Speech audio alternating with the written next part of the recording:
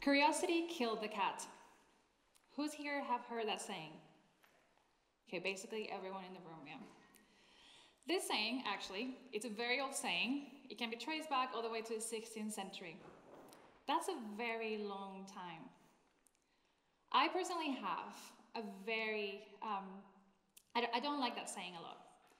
Because, one, it undermines our natural capacity as humans to be able to think critically and to challenge assumptions.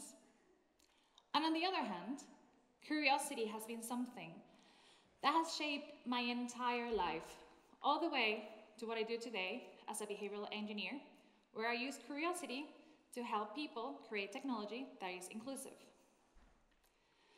So if we want to think about having a world where there are no biases, there's no discrimination, at least from the technological side, we need to start thinking about how we use curiosity. Because you see, curiosity is not just this thing that makes you want to learn more. It's not just your desire to have more knowledge. It's actually this incredible thing that has shaped us as humans, our history, all the way from starting from the invention of fire to self-driving cars, or anything that comes after. And it all starts with one question. So if you think about it, why do we have to wait for pictures to be developed? And so Polaroid was invented. Or just thinking about why does an apple fall from the tree? And so we have gravity.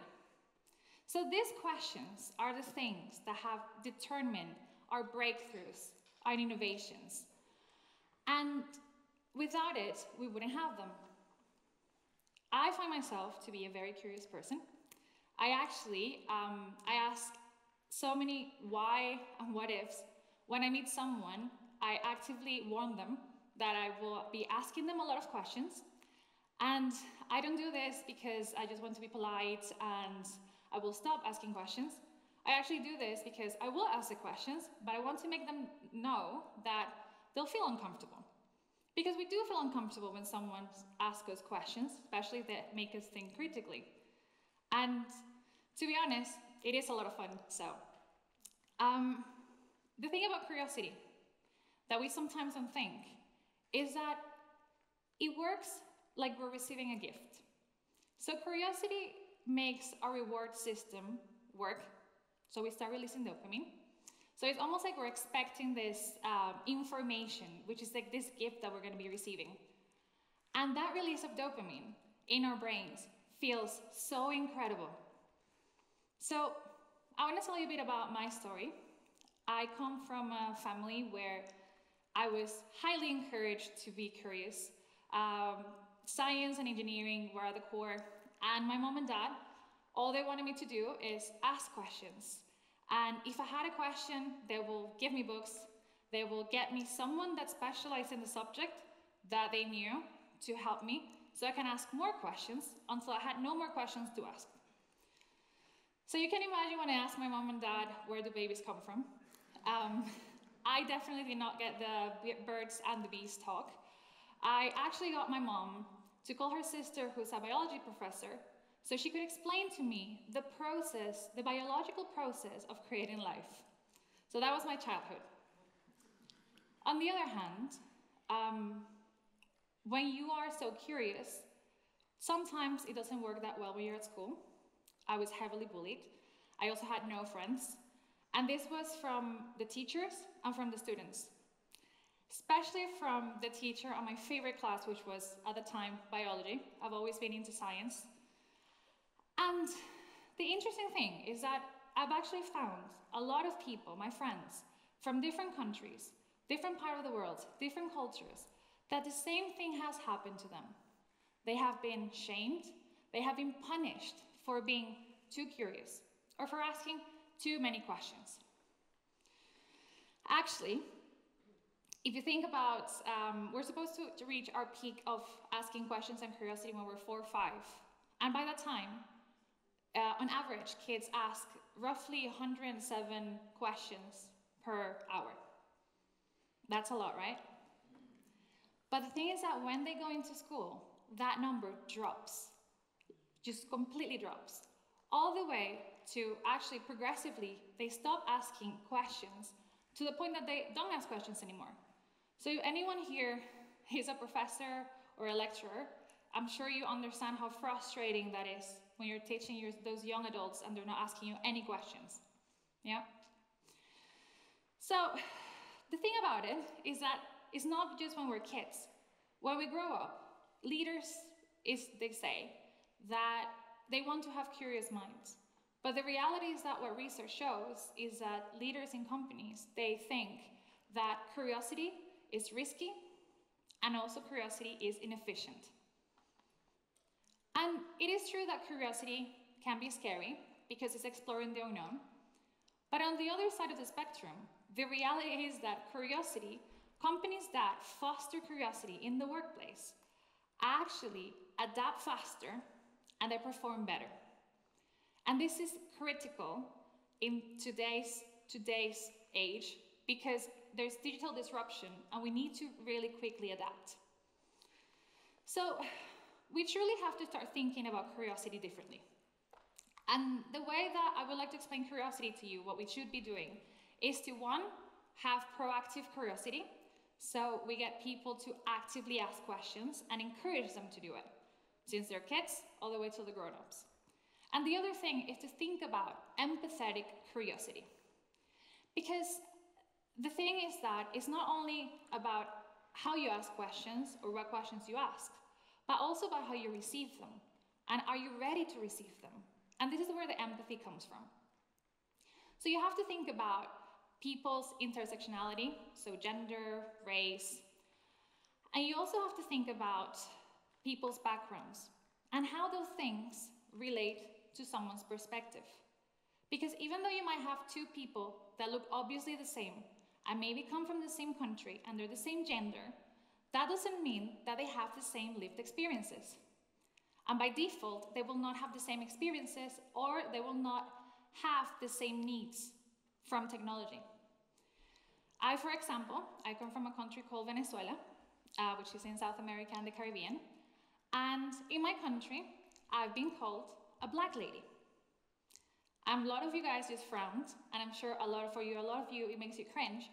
But the thing is that what a lot of you might not know is that in my country, we deal with race differently.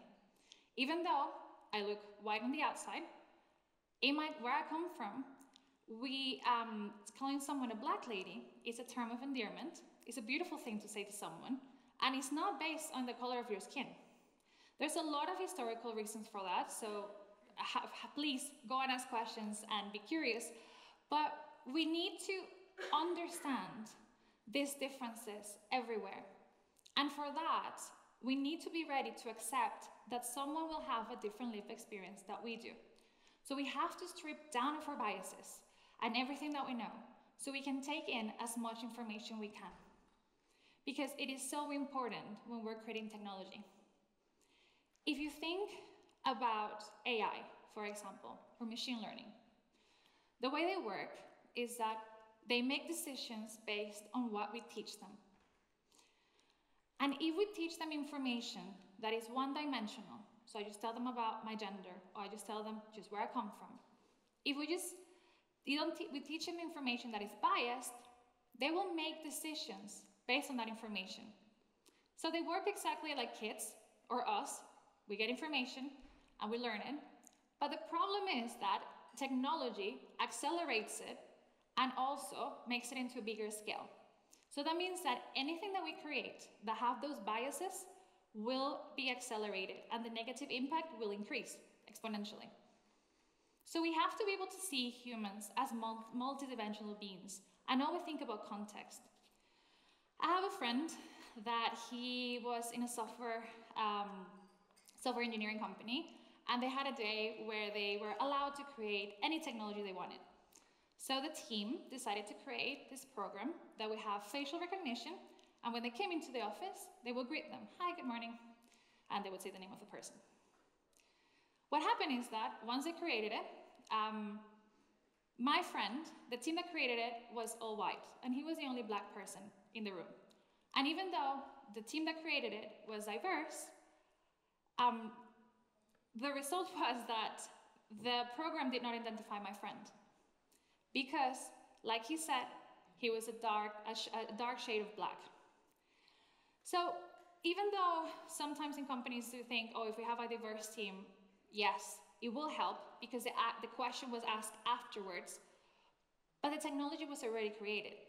So in this case, it's not that impactful because we're just talking about a small program that will greet you in the morning, didn't identify you, okay. But can you imagine this at a larger scale? How will this affect us? And discrimination because of gender or race or color of your skin, those are more obvious.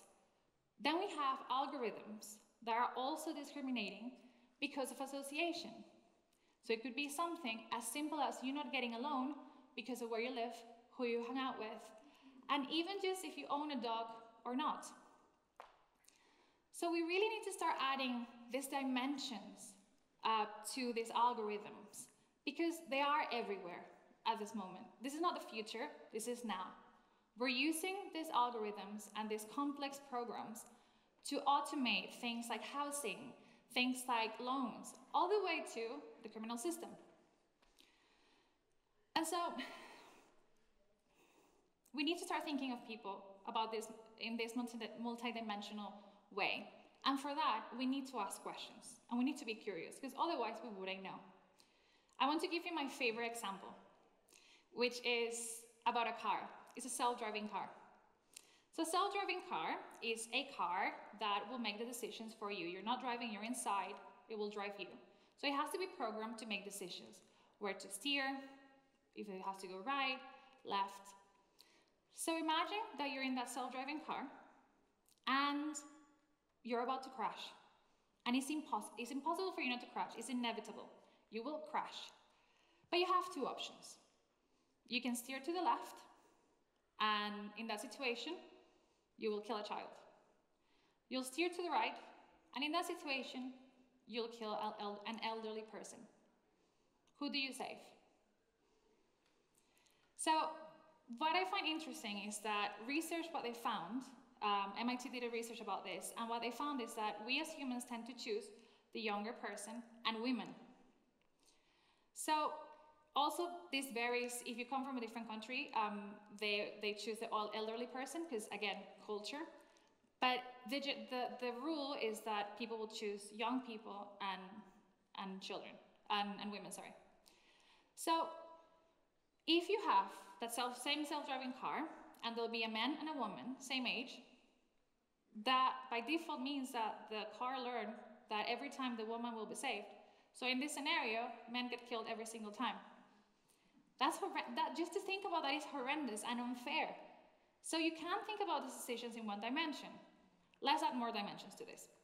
So what about is a person is influential, right? Will you choose a person that is influential in the community or the person who's not influential?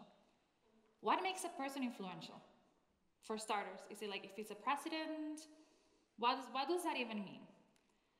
And as I'm asking you this, have you thought about what happens to you inside the car? Are you supposed to be saved?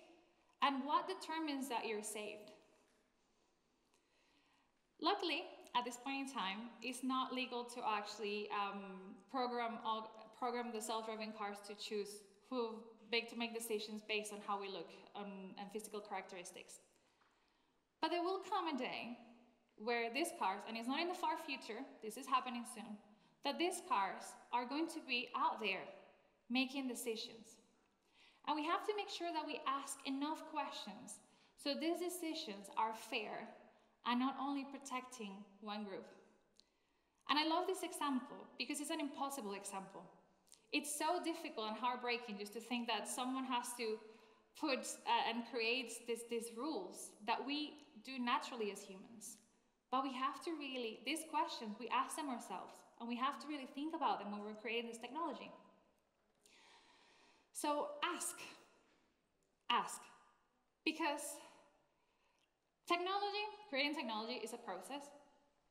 I'm never saying if people wait to ask all the questions and then get the technology out there, it will take too long. But it's not about getting it right the first time. It's about being open to ask the questions and see what can we improve. Like in the case of my friend, they asked the questions, and that's when they saw the result, they saw it. And then they asked the question, how can we improve it? And we really need to think about this process when we're creating any type of technology.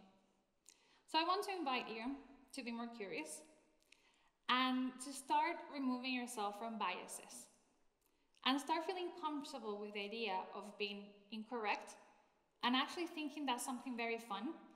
And even if you're not incorrect, maybe you're not 100% right, and thinking, I can really add value and have more information and feel good about it, about being wrong. Be ready to be uncomfortable and to make other people feel uncomfortable. It's also a lot of fun. And listen, really, truly listen. Because if we want to create a fair world that is equal for everyone, where technology is helping everyone, we need you, it's up to you to ask the questions and give the perspective that will create this technology. Curiosity killed the cat, but satisfaction brought it back. Thank you.